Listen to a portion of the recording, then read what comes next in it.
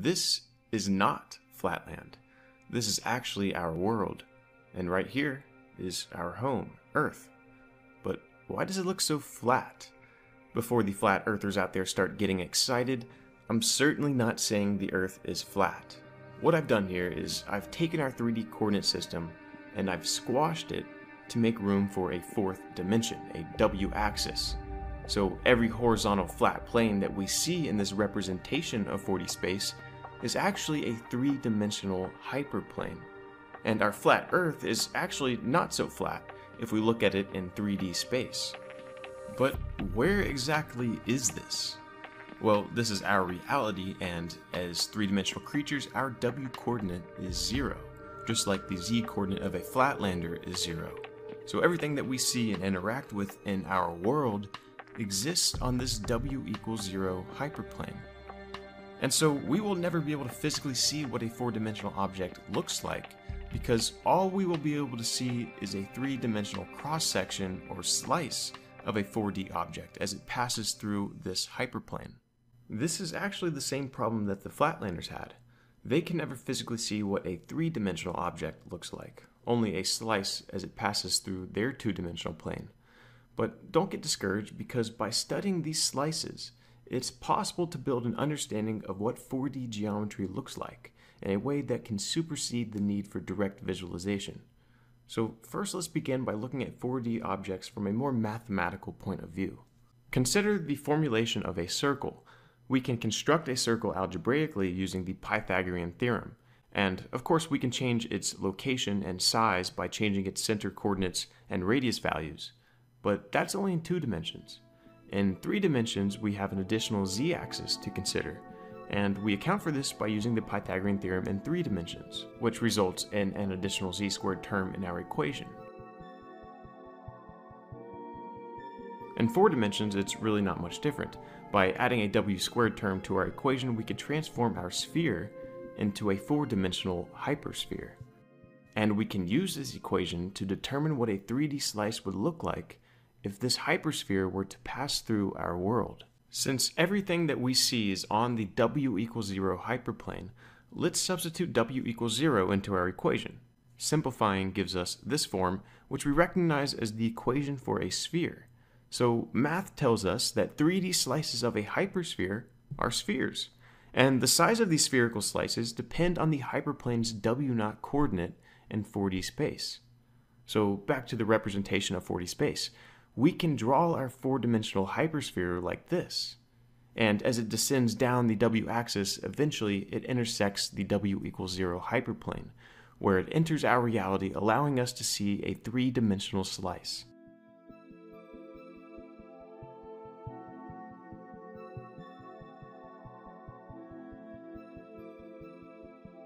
By watching the hypersphere pass through our world, we can visualize its geometry by watching how these 3D slices change.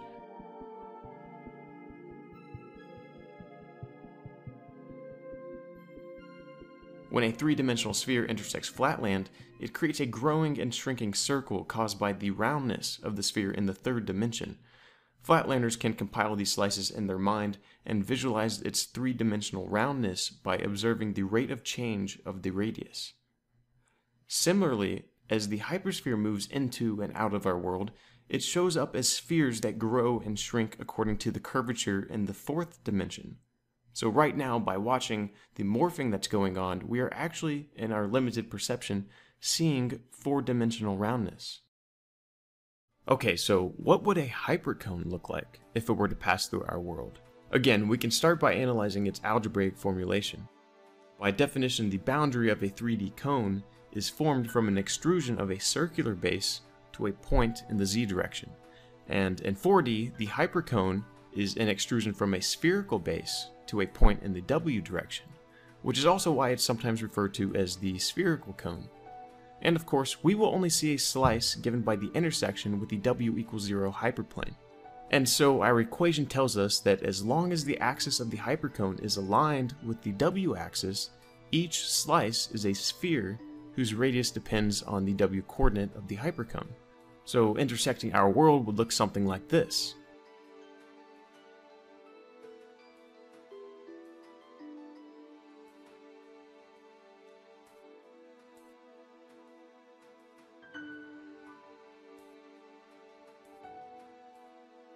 But what would we see if the hypercone rotated through four-dimensional space like this? Well, first, let's consider just a single arbitrary orientation. Obviously, this won't be a sphere since the slice is not aligned with the axis of the cone, but we can still figure out what this 3D slice looks like by reconstructing it piece by piece. Let's go ahead and break up the three-dimensional intersection region into two-dimensional pieces. Now remember, our equation tells us that slices taken along the axis of the hypercone are spheres. And so each piece is actually a two-dimensional portion of the three-dimensional spherical slice of the four-dimensional hypercone. So the object that we would see if the hypercone intersected our world at this angle would be the region that is being swept out by the red slices.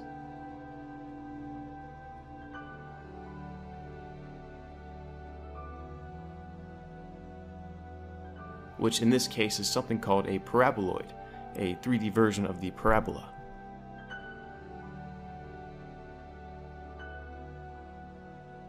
This hypercone can also make other fun shapes. For example, consider this orientation.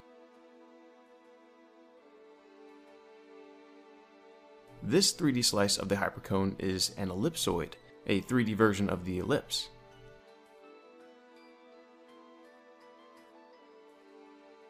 Or how about the hyperboloid, a 3D version of the hyperbola? At this point, we should start seeing an interesting pattern here. If we take two-dimensional slices of a normal three-dimensional cone, we get things called conics. These include circles, ellipses, parabolas, and hyperbolas, depending on the angle that the cone is sliced.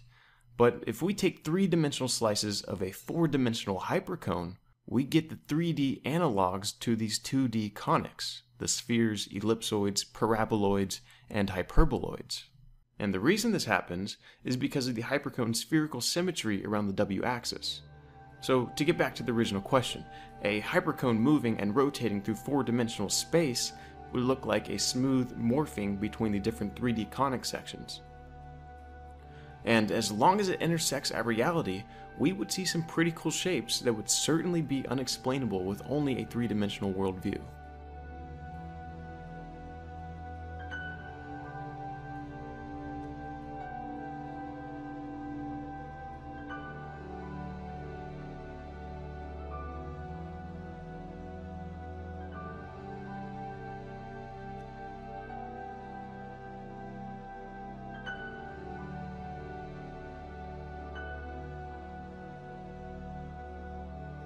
Now I want to show you a four-dimensional hypercube. If you're a mathematician, you may know this by another name, the four-cube. Or if you've seen the movie Interstellar, you'd probably know it as the tesseract. So to construct a tesseract, we can start with a point and extrude it in the x direction to create a line. Then we can take that line and extrude it in the y direction to create a square. And then we can extrude that square in the z direction to make a cube. And finally, we extrude that cube perpendicular to itself in the w direction to make the tesseract. So, where a square has one-dimensional line boundaries, and a cube has two-dimensional square boundaries, a tesseract has three-dimensional cube boundaries called cells. In fact, there are exactly 8 cells that make up its boundary. So in order to determine what a three-dimensional slice of the hypercube looks like, we need to find the intersection of our hyperplane with each of the 8 cube cells that make up the tesseract's boundary. Since an intersection of a plane with a cube can only be a triangle, quadrilateral, pentagon, or a hexagon, we only need to find the points of intersection of the w=0 hyperplane with the edges of a single cube cell. Then we connect the dots to make a polygon, and repeat this for all 8 cells, and the polygons will come together to form a closed boundary that defines the three-dimensional slice. So this is a three-dimensional slice of our tesseract that is halfway intersecting our reality. And we can rotate it in any combination of the xy, xz, and yz planes as we can any other three-dimensional object. But nothing interesting happens. In fact, you're probably thinking that I'm lying to you, that this actually isn't a four-dimensional object at all. But the reason it looks so normal is because we are only rotating it in xyz space, meaning that the w-coordinates of every point in the tesseract are not changing at all. It's kind of like a cube rotating in flatland.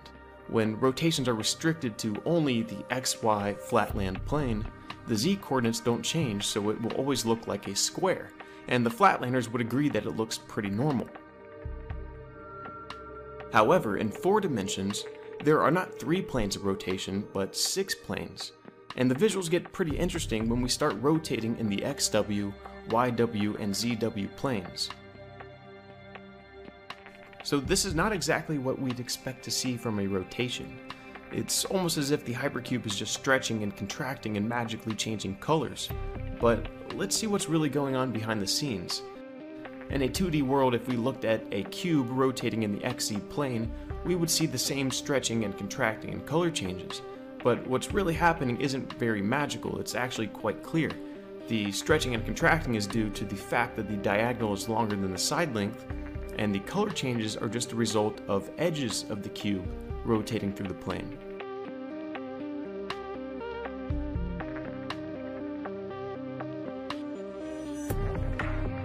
For the tesseract, it's really the same thing but 1 dimension higher. The stretching and contracting is still from the diagonal being longer than the side length, but the sudden color changes on the faces are a result of entire faces of the tesseract rotating through our hyperplane. Things get even stranger when we start rotating around 2 planes.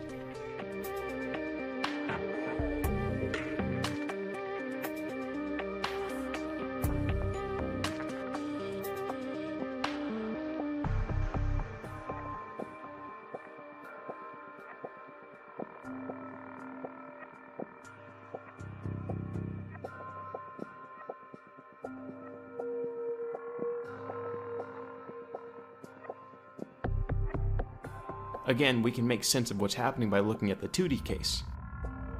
The square distorts and magically grows 2 additional sides, but this is really due to the corners of the cube rotating through the plane.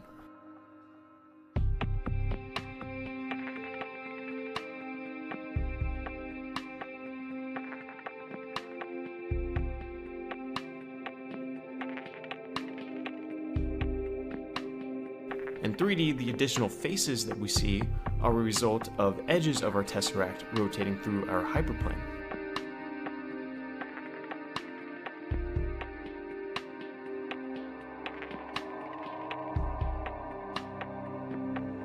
There's also a special subset of 2-plane rotations called double rotations, or Clifford displacements, and these are special because they represent rotations around 2 orthogonal planes, which is pretty cool considering this is impossible to do in only 3 dimensions. We can also rotate our tesseract in any 3 planes at once.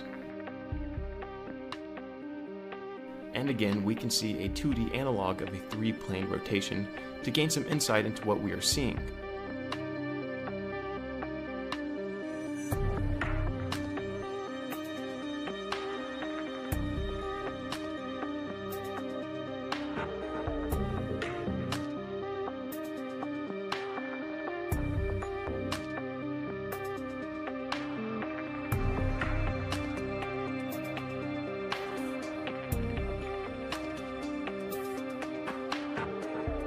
We can also rotate around more than 3 planes at once.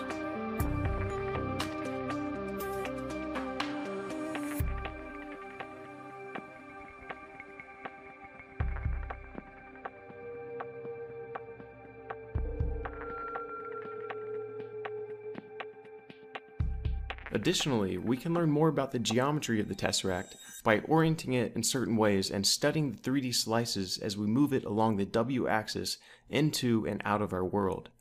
We will be taking a look at the cases when the tesseract is oriented cell first, face first, edge first, and corner first.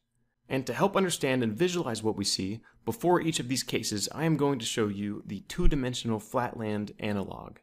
And what we'll notice is that since the tesseract has 4 perpendicular edges coming out of each corner, and the cube only has 3, the 3D slices of the tesseract will look just like the 2D slices of the cube, except just 1 dimension higher. So here we go.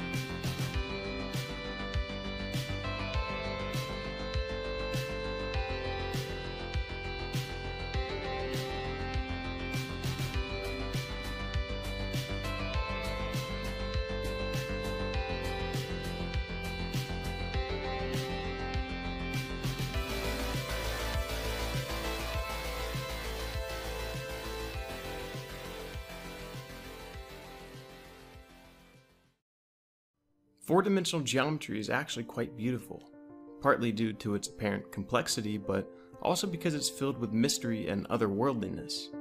Because everything and everyone that we know live right here at w=0, our four-dimensional address. And as far as we know, no one can ever leave. We are confined, trapped even to this hyperplane. We are the flatlanders of a four-dimensional world, an infinitely thin, insignificant slice of something else's higher dimensional reality. Whether you find that comforting or chilling is up to you, but it opens the door to a very real question. What if our experience of the physical world is merely a representation of something extra-dimensional, and that our understanding of reality is limited to a three-dimensional interpretation that is inconsistent with actuality? Maybe there's a whole new world out there that we have yet to discover, a world that extends beyond into the fourth dimension. New space, new things, maybe even new life. But all of us here watching this video are the pioneers of this new place, the modern-day explorers from the history books, continuing the age-long search for answers to the mysteries of the world that we live in and the universe that surrounds it. Until next time.